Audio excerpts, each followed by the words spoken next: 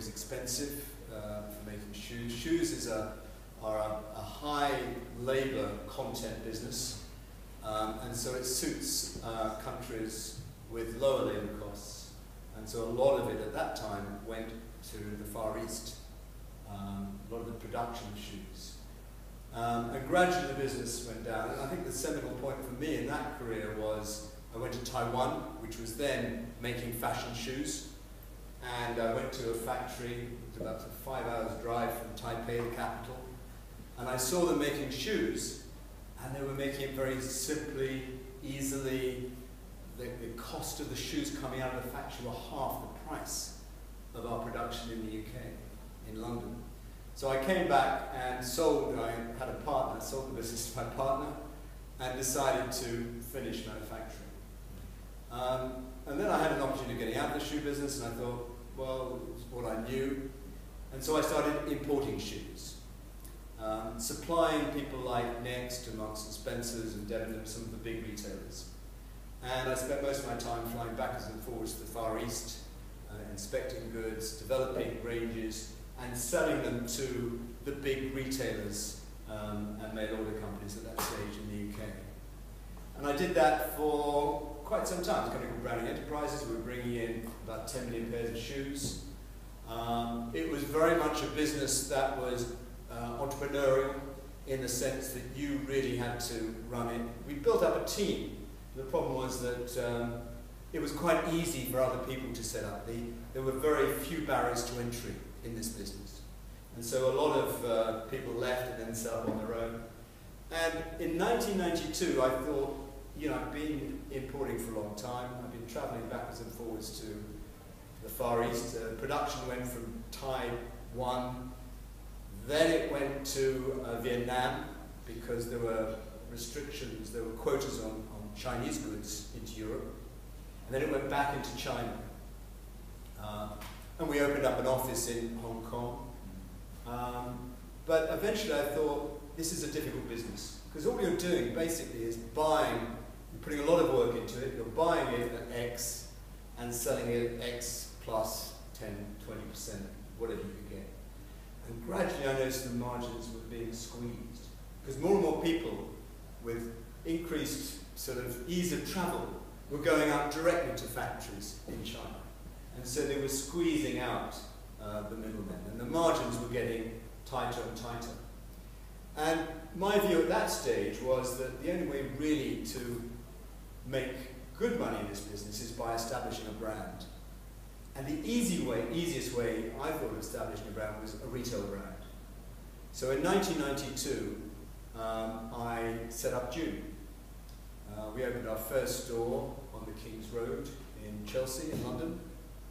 And that was really our first retail operation. And we were running it alongside the wholesale business, the import business. So there were two businesses together. And so that was really the birth of Dune.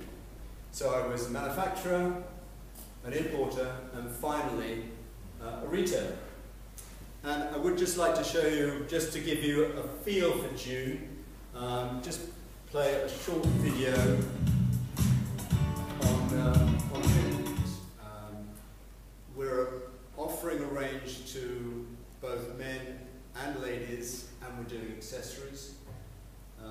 We rebranded recently from Dune to Dune London because London has a certain cachet and it appeals to lots of international markets.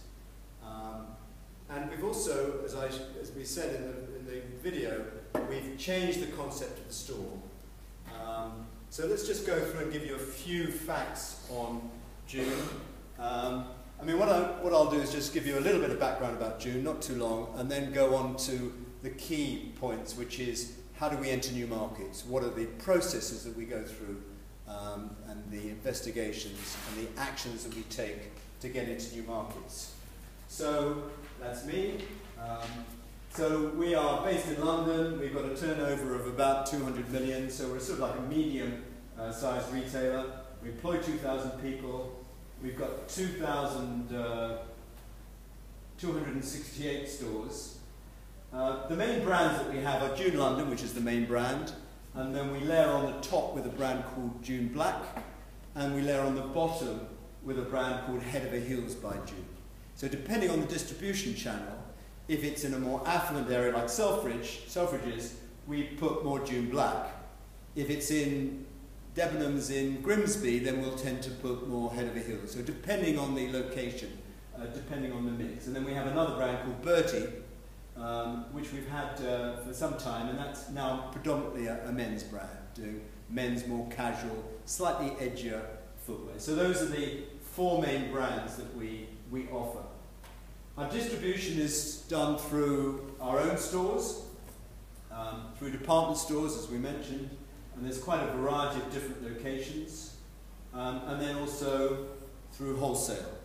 So quite a number of different distribution channels. And as we go through the presentation, you'll see that that really depends on the country and what is the most appropriate way of distributing our product in that country.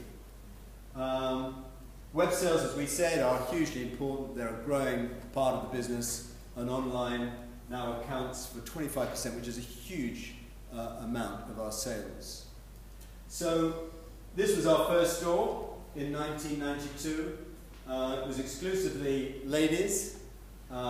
We specialized in occasion wear shoes. That was a very small store, about sort of 500-600 square feet. In fact, our first concept, as you can see, was slightly unusual. We had them on top of boxes, but eventually we discovered, or we didn't need to discover, it wasn't aspirational enough for the brand. And although it was very practical in terms of usage of space, it's not. And actually, quite a few French retailers do have this concept, and that's actually where I got the idea. Because shoe shops are difficult in that about a third of the space is taken up as stock. So, and that's a problem because you're paying very high rents. And so you want to maximize the space that you're paying for. And that was the idea behind this. A, you could use the space better, and B, you could serve the customer quicker. They didn't disappear for 5 minutes and come back with the wrong shoes. They were there, and you could get them very quickly. But as I say, we changed the concept. We've been through various iterations of that. Now what we've ended up with is this. And this is our new store on Oxford Street, just along the road from Selfridges. Completely different, as you can tell. This is how the brand is developed. This has been outstandingly successful as a shop fit for us. I think partly because it's very open, so it's very accessible, so footfall into the store is very high. And that's great because more people are coming in. There's no barrier to coming in. There's no real shop door as such. The other thing is that it's much more neutral. We went through a stage where our shops were very feminine. This is much more unisex. And so we have the left-hand side of the store is men's, and the right-hand side is ladies. And so now we are appealing to a much broader demographic of customers, that men's, ladies, and also, as I mentioned in the video, handbags are really important. I mean, when you go into most of the brands, the big brands these days, the first thing you come across in their store on Bond Street or wherever are the handbags. So handbags are really a very key fashion item right now. So just to explain where our stores are, we have, as I said, a total of 268 stores. And there is quite a variety of different destinations, as you can see. Our home base is the UK, and there we had 37 stores. It's actually come down recently because we've closed some of the smaller stores and opened bigger stores in better locations. But we have a lot of concessions. So really we're at the stage where we haven't totally exhausted the UK as a market. But the growth is going to come from other areas other than the UK. There is a limit to how much growth there is in the UK. And so we've gone into different locations, a very broad cross-section. Quite a lot of stores in the Middle East. So we have 3 stores, I think, in Saudi Arabia. Actually 6 stores in Saudi Arabia, but a lot of other Middle Eastern stores. And that was our first stores that we opened about 12 years ago in the Middle East. But we've also opened in other countries, and we're planning to open in the next year in Mexico, in Iran, in I think South Korea, and a few other destinations as well. As I'll explain later on, we go into these stores in different ways, depending on the country and depending on the distribution. So, just moving on then. So that's our brand statement. We want to be, or we are, the global leader in affordable luxury fashion, footwear and accessories. So, I guess stepping back, we think to ourselves, we've done pretty well. You know, the business has grown. We made a major acquisition in 2009 which trebled our size and put us into a lot of those department stores. And so we, as a management team, we think, what are the opportunities for growth? And really there are two opportunities for growth, two big opportunities for growth. One is multi-channel. Now I don't know whether you know what multi-channel is about, but it's very much, do you know what multi-channel is? No? Multi-channel. But wouldn't it be like different like channels that you could potentially like enter? So like new stores or like new like department stores? Not really. It's more around the customer and the customer's ability to buy through different channels. So now the customer can buy online, they can buy through the store, they can buy over the telephone, they can buy on their mobile device. So it's really giving the customer infinite freedom to buy whenever they want, on through whatever channel they want, and to deliver wherever they want. So we can deliver directly to their home. They can collect it from the store, which is what's called click and collect. They can do reserve and collect, which means that they can not pay for it until they go and collect it.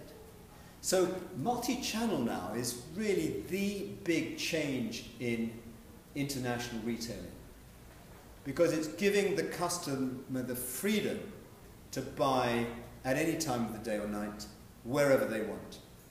And what we've introduced into our stores is an iPad, which we call Harry for some reason, not quite sure why. But on that iPad, you can see where the stock is available. You can order it on Harry if we don't have the size. We can show what similar styles we've got.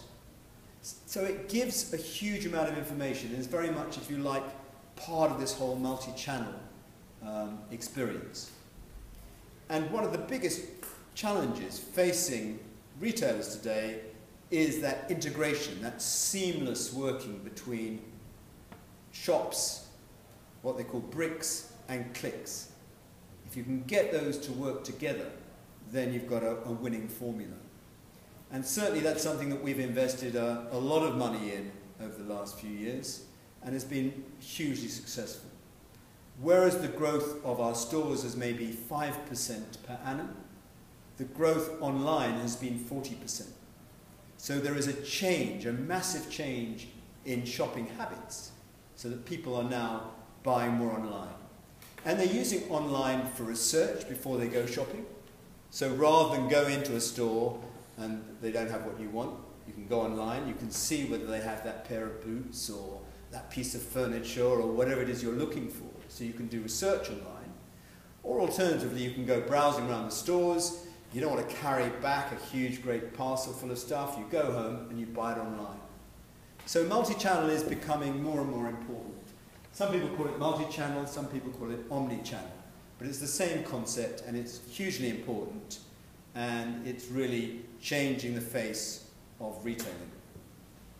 And many other products as well. So that's one opportunity. And we're going to continue to invest in multi-channel. The other opportunity is obviously international. And that really brings us to the main part of the talk today. Because we've pretty much reached saturation in the UK. And so the opportunity for us is to go into international markets. And I guess what I want to tell you now is how we go about that. How do we go about going into international markets? What you do is research. You need to research the countries. You need to understand and this is from a macro point of view. You want to see the big picture about the country. So you want to understand the size of the market. And you've got markets like China and the USA that are massive. And then you've got quite small markets like Estonia, which are obviously a lot smaller. So you need to assess the potential of the market and the size of the market before you go in, because they will need different approaches.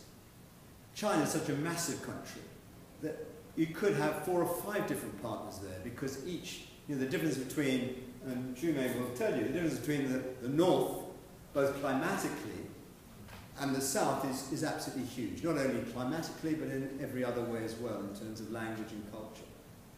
So, doing some research into the size of the market and understanding what is the appropriate distribution channel is very important.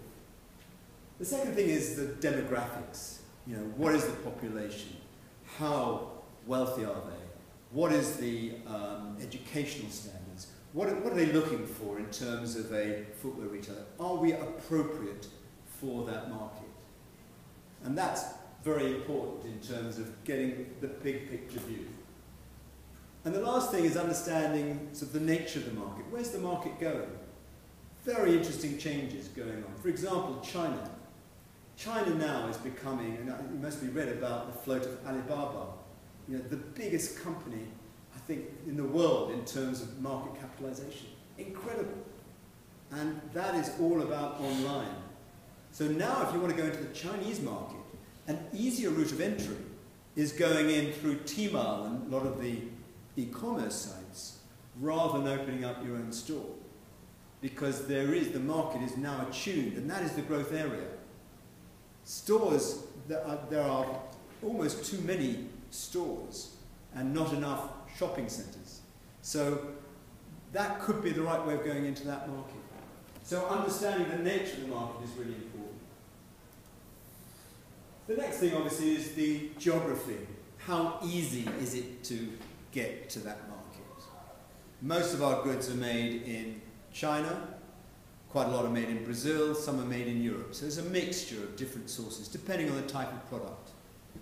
And so, how can we logistically get it into that market is quite an important consideration. Because often there are all sorts of duties and difficulties in terms of transportation, which make certain markets more challenging than others. The other big consideration is climate. We divide our ranges into warm climate countries, cold climate countries.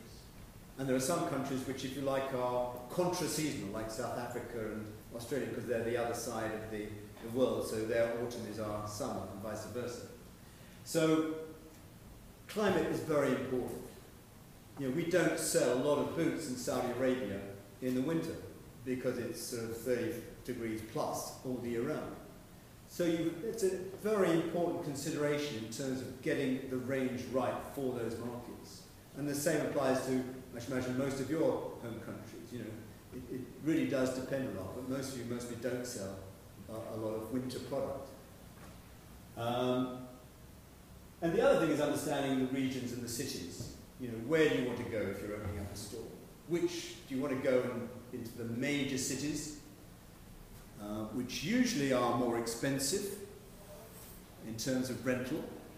Do you want to start in another city, Canterbury, just to test the market? So understanding the regions and cities within a country is also very important. And in particular in terms of the Chinese experience, where it's so vast and the market is very different. Same in America, the market's very different in California and Florida than it is in Maine or New York. So once you've looked at the geographical, then obviously cultural issues may play a huge part in terms of the market. So fashion is important. We're a fashion brand. Is this a fashionable market? Do they buy fashion shoes? Some markets are more fashionable than others. Turkey, for example, is a very fashionable market, very colourful. They like colour there.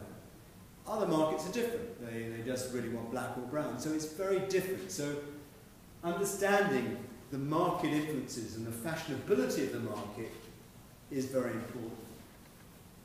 I mentioned religious influences because, for example, in somewhere like Saudi Arabia, where they go to prayer quite a lot, they want shoes which you can take on and off quite easily. So we sell a lot of sandals there, which you don't have to lace up. Lace-ups are much more difficult. So you need to think about all those factors that will affect the customer going to buy the shoes. Lifestyle is important as well. You know, what is the lifestyle? Is it a cultural city? Do they like clubbing? You know, if you go to Liverpool or Glasgow in the UK, there's a big clubbing scene. So in the evening, all the girls get dressed up and wear high heels and go clubbing. Is there that market there? It depends. Some there is, some there isn't. And in fact, certain places, for example, in some cities where they've got a lot of cobbled stones, practically it's very difficult to walk around in high heels. So there you'll have a lot more flat shoes. So the market, the lifestyle is very important, as well as local taste and sizing. Sizing can be very important. You know, we have a store now which we opened last September in New York on Broadway in Soho, and we have a lot of Chinese customers, and they keep on asking us for size 35. Now we don't have 35, we start at 36. So we've had to change the size range to suit that particular customer profile. And so we now have a lot more, will have from next season, a lot more 35s. The same in Galeries Lafayette in Paris. A lot of Chinese tourists, we need a lot more 35s.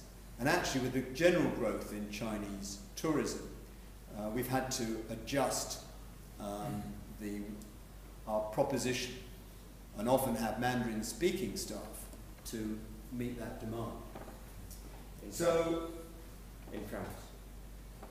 In France, The Mandarin speaking. yes. I mean, if you go into Galeries Lafayette, they have announcements in French, English, and Mandarin because they have they have busloads of Chinese coming into the store, and they allow them, you know, an hour and a half, 2 hours to go around, and a lot of the announcements are made in Mandarin, and a lot of those customers don't speak English or French, and so you need to have a local speaker to explain about the shoes. And if you have that, you've got a competitive advantage.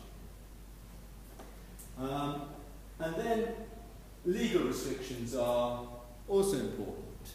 Certain countries, such as India, has historically limited you to the percentage of the company you can own. You can't own more than 50%. So you need to be aware of all of the legal factors that are going to affect your trading in that particular territory. Another fact that's very important is protecting your intellectual property. If you've got a brand, you need to register it very quickly. In China, a lot of unscrupulous individuals are registering brands so that when you go to register your brand, you can't, it's already registered. And they end up charging a lot of money, you end up overpaying considerably to get that brand back. So registering the intellectual property is absolutely crucial. And this is true of any industry. You know, you need to make sure that the market you go into. And we have a problem, for example, in India. In India, where we have, I think it's 4 or 5 stores, we want to roll out Head Over Heels as a brand because it's a lower price brand and therefore it's got wider reach. The problem is that brand is already registered. So we're having to change the name of that brand for that particular market. So registering protecting your intellectual property, your trademarks, is really important. You need to be aware of the taxation implications, the capital flows. Can you take money out of the country? Are there restrictions there? And you also need to be aware of employment law. It's very different. We're opening a store in the new World Trade Center in New York in the autumn. And we've been horrified by the cost because you need to have union labor. I mean, you don't in every location, but this particular location, it's unionized. And that's put the cost of the shop fit up by 20%. So you need to be aware of these factors. Germany, for example, there are very strict social requirements in terms of payments to German employees. And again, that pushes it up. So the cost of doing business in those countries is higher. And you need to be aware of them, obviously, as part of your homework in analysing the market. And then, of course, you need to find the right stores. And that's really crucial. You know, what is it they say about retail? There are three important things: location, location, location. And if you don't get the location right, you can have the best offer in the world with the nicest shoes and the best staff, and but no one's going to go there because it's just not the right location. So the research you do, and often here you need to have professional advice. The research you do to find the right location is incredibly important. And you need to decide whether they're shopping malls or high streets. In the Middle East, it's mainly shopping malls because they're much, temperature-wise, climatically, it's much more pleasant shopping in an air-conditioning shopping centre than it is on a high street. So most of the Middle Eastern shops are in shopping centres, and the same goes for a lot of other locations as well. And then you need to assess what is the demand for stores. How easy is it to get the store that you want? Often that, it took us 3 years to find the store on Broadway in New York. And I was going over there looking, and there were all sorts of factors. There wasn't the right store, but it was better to wait for the right location rather than to rush in and get something that would prove to be disappointing, especially for your first stores. Poland's a good example. We went into Poland. We went into Krakow and some other town whose name I've forgotten. And there were bad locations. And the partner that we were working with, the franchise partner, wanted us to go in there. Surprise, surprise, they didn't work. They were very unsuccessful. And we withdrew from that market, so Poland's not on that list. And the reason was we were naive. We didn't insist that we want our first store to be in the capital, Warsaw, and we want it to be a prominent store, which really showcases the brand. So real estate and location is very, very important. And finally, I think it's finally, on this section, on the research, commercial. This is the key. The whole commercial thing is absolutely crucial. Why is there a demand? Is there a demand for a Dune store? What is the competitive advantage that you have in? The competition is crucial. Who's shopping there? Who are the big retailers? In our space, the two international retailers that are major competitors, one is called Aldo, and they are a Canadian-based company, and the other is Nine West, who are a US company. And both Nine West and Aldo, if you like, set the tone, and that's really important. Pricing is really important as well, because different markets have different price structures. Footwear is a product where the demand is very elastic to price.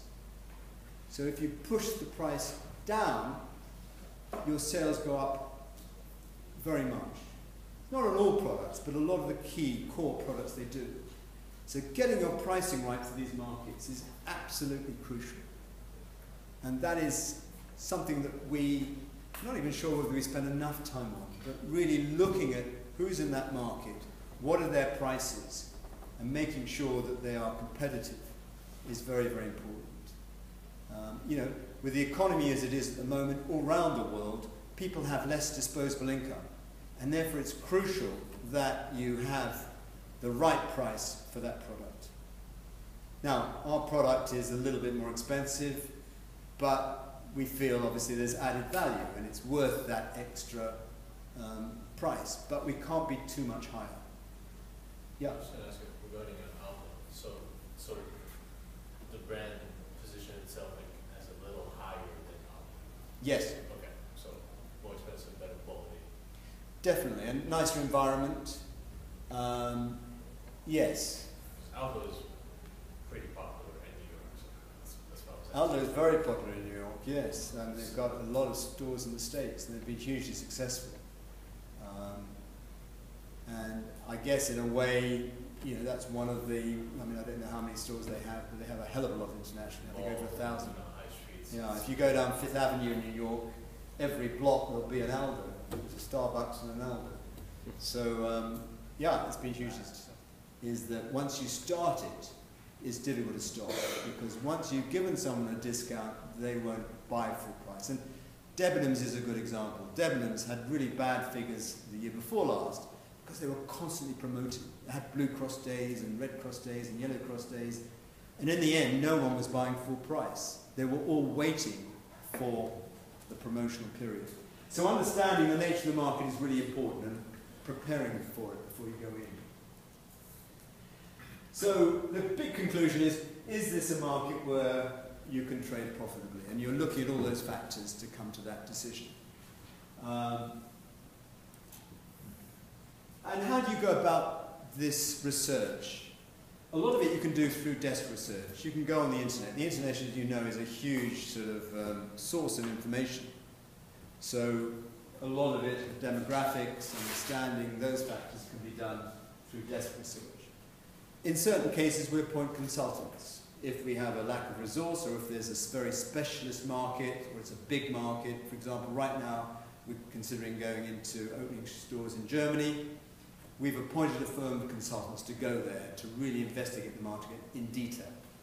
Because that will be such a big commitment for us and the potential is so big in a market like Germany that you really want to do a very thorough piece of work. And often consultants can do that better. And then finally, pretty obviously, you need to go and visit yourself. You know, if you're going to open a shop in Uganda or in Nigeria or in Japan or in Saudi Arabia, you can't open without going and having a look, or in Thailand, without looking at the market and seeing what is happening there and getting a feel for that market yourself. So visiting the market is crucial. So just going through this relatively quickly, you've got, in our case, different channels in which you can go into the market. The first one is you can open your own store, and that's what we've done in New York. Very expensive. I mean, you know, the store in New York ended up, because it was an old building, had to redo it, cost $2 million. That's a lot of money. So the thing about opening your own store, it can be very expensive. And certainly a lot more than some of the other routes. But having said that, you are making a brand statement. You know, you're telling people about the brand. And from that point of view, it's very important.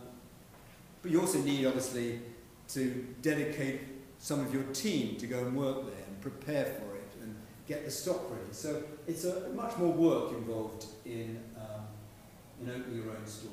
And of course, because of that, it's a greater risk. So the second one is a concession. Concessions are good because they don't cost you so much. The payback is much quicker, lower risk. The only problem is you don't necessarily control the environment. So if you go into Phoenix in Canterbury, it's like a Phoenix most other places. You can't control that floor. You can't put your own design concept in. You're limited. But having said that, it's hugely, for us, it's a major part of our business. In the UK, I think about 45% of our business is our own stores, but 55% are concessions. So concessions are a very good way. And there is a change in shopping habits now, and that more people are going to department stores. I guess because it's convenience, it's one-stop shopping, it's much easier. So concession means a license, business, or franchise? No, concession is where maybe it's like a shop in shop. Shop in shop. So it's you go into a department store and you pay a commission on each sale that you make, typically around 25%. So we own the stock, Okay, I understand. we provide the staff. Whenever we make a sale, it goes through their till, and they take 25% and remit 75% to us.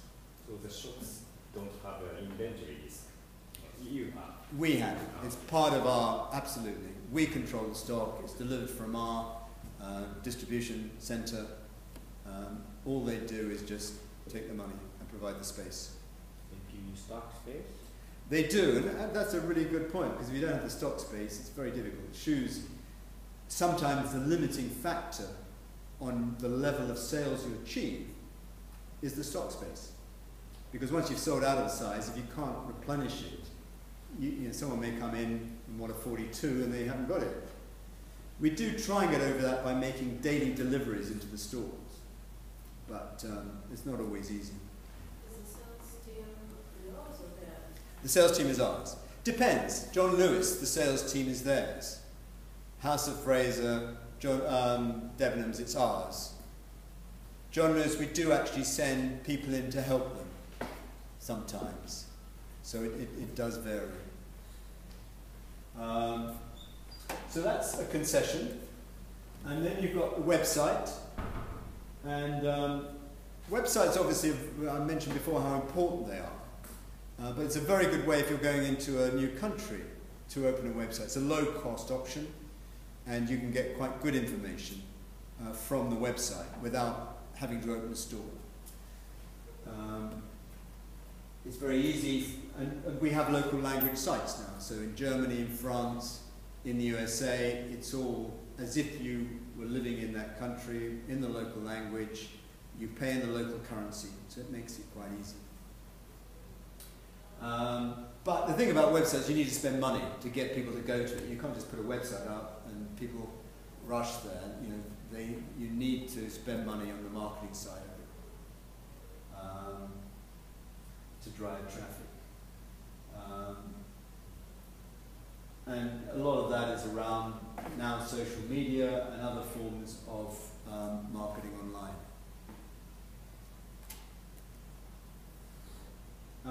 This one actually. That's forward, I think it's backwards. One back. That's it. So the next one is a joint venture. This is where you go into partnership with someone else. They look after all of the retail side, they get the stores, they look after the staff, and you look after the stock, the buying, the product, and you give them the concept. And that can work very well. And that's something we're looking at right now in Switzerland. We found a really good partner, knows the market very well. We've tested the market because we've got 2 concessions, and we're now going to go into it with a partner. And then lastly, or not lastly, there's franchise partner. And a lot of our business is by franchise, because we don't want to actually open a store in somewhere like the Middle East. It's very difficult, it's very specialized. So there we have a partner. And typically there, the partner signs a franchise agreement, and we provide the stock, and we charge a percentage on top of that stock in order for them to buy the stock. And then sometimes also a royalty on sales as well. And depending on the partner, depending on how involved we get, with some partners they just come in and buy the range. With others we actually decide the range for them, and we control their stock. And the tendency is now for you to get more and more involved in how foreign franchises are managed, because often they don't have the expertise in buying and in merchandising you need to make it successful. And lastly, just wholesaling. So it's a simple model of the lot. Someone comes in, you have a distributor, they buy the stock, and they sell it to people in the local market, and you make a profit on that. And that's the easiest one to do, although less people are doing it because they don't want the stock risk. They don't want to buy the stock and hold it on the danger that it doesn't sell. If it doesn't sell, you've got to mark it down. So more and more, the trend is for people to say, look, I don't mind buying the stock, but actually I want you to guarantee the profit. Or if it doesn't sell, I want you to take it back. So there is a shift now in people taking that risk on holding stock. And indeed, in our American business, they have a system called give-backs, and there actually what you've got to do is at the end of the season, they look at what the profit they've made, and if they haven't made enough profit, they come to you and say, actually, we want more money from you. So,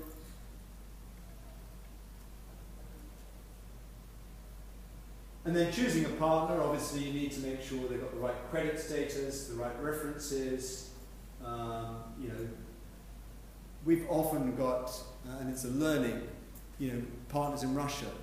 We pulled out of Russia because the partner there didn't pay his bills recently. Obviously, you must have read about it, a lot of problems in Russia, the oil price going down, embargoes, guy ran out of money, didn't pay, and so we've ended up with one store there, fortunately only one store, which is going to close down because the partner's just not managed to pay his bills. So credit status and doing your due diligence in terms of that is really important. You're looking for a partner who's obviously got retail experience. You need to visit their stores, you need to talk to them, because it's no good going with a partner who doesn't have retail experience if you're in the retail business. Just like if you're in pharmaceuticals, there's no point going with someone who's not an expert in that field. So you need an expert in that field.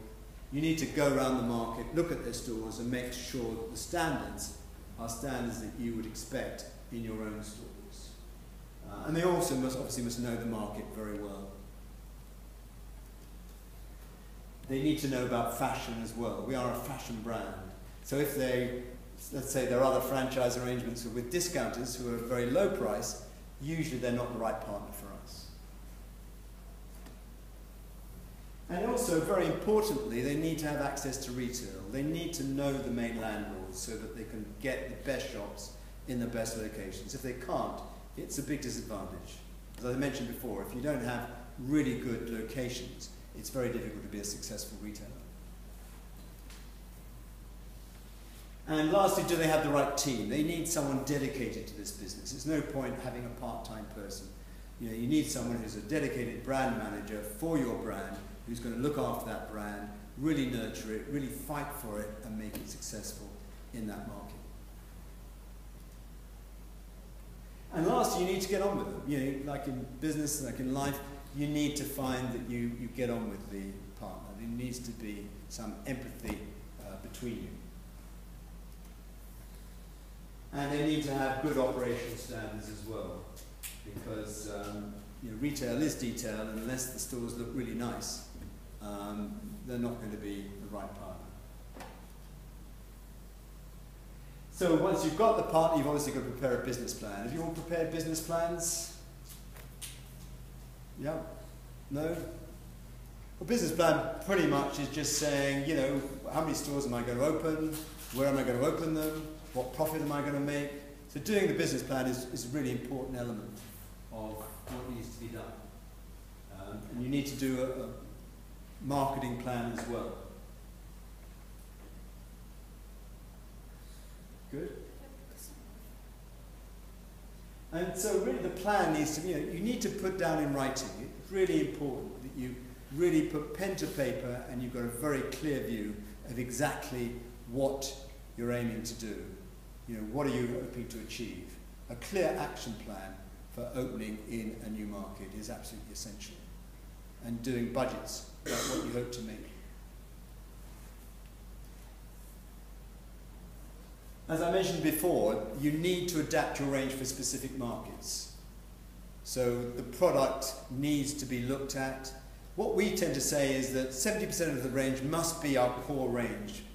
The other 30% can be specially for that market. So you need to have an understanding of what it is they like and what they don't like in that market. It hasn't got big resource, because you need to understand about the new challenges, as well as obviously looking at your home market. It's very easy to take your eye off the ball on the home market. Just briefly on marketing, once you get into the market, then you need to market. You need to get the brand across. No one knows the brand. They know the brand in your home market. They don't know the brand in this foreign market. So you need to get across your brand. And how do you do that? If you're a big brand like Prada or Gucci, you can spend a fortune on print advertising, so you have very glossy adverts in Vogue, or on television or at airports. But it tends to be a very expensive route for many companies. Opening stores, obviously, someone like Zara, they don't advertise, but they have very big stores in prominent locations, and that is their way of advertising, because they look really great, and So when you go to a market, you see a Zara, you can very clearly understand what that brand is all about. So they just go for that. And then there's public relations. We have public relations in-house, and that way you get, first of all, you attract celebrities. So you try and get celebrities on board to support your brand. So if they're seen wearing your shoes, it makes a big difference. You know, if Beyonce was walking down the catwalk wearing Dune shoes, it'd be really good for us. You know, and obviously you get a lot of hits on your website, and the sales will go up tremendously. So getting celebrity support, getting coverage in magazines and newspapers, editorial, is also very important. Social media is becoming more and more important. In New York, it's all around blogging. Bloggers, really, we had a blogger called Eva Chen.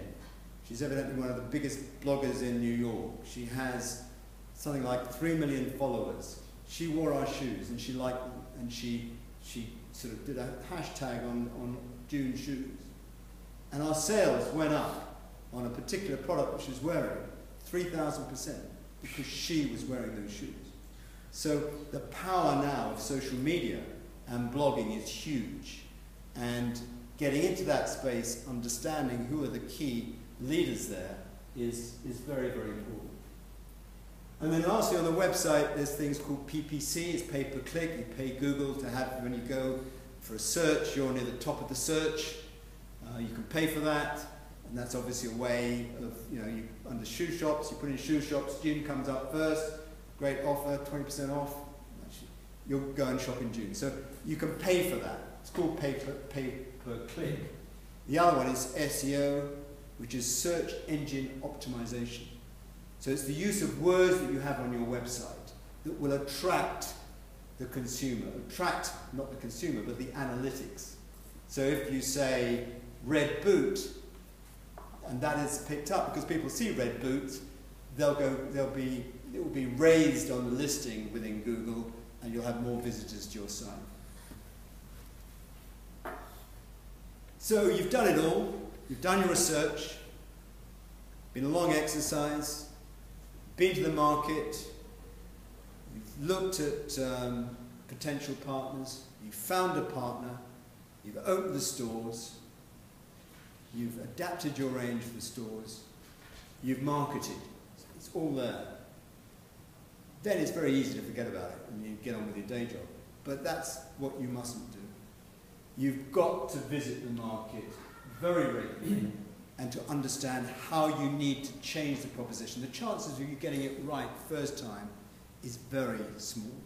You need to change. You will need to change certain aspects.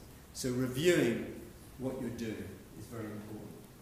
Very important to listen to the local managers, giving them autonomy.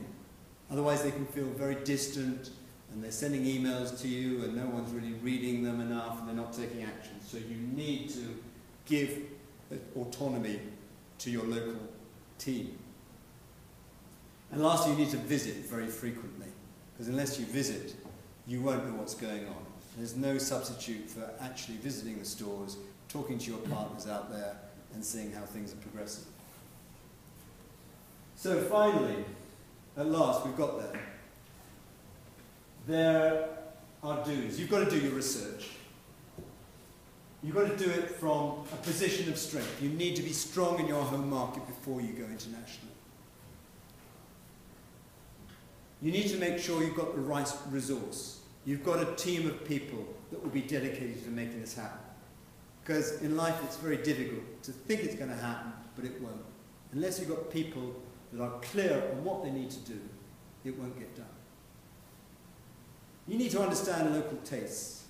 Really important. Tastes are different all around the world. There is a global fashion, more and more, but to be really successful you need to understand the nuances of different countries and what they like. You need to take it cautiously to start with because it's very easy to lose a lot of money.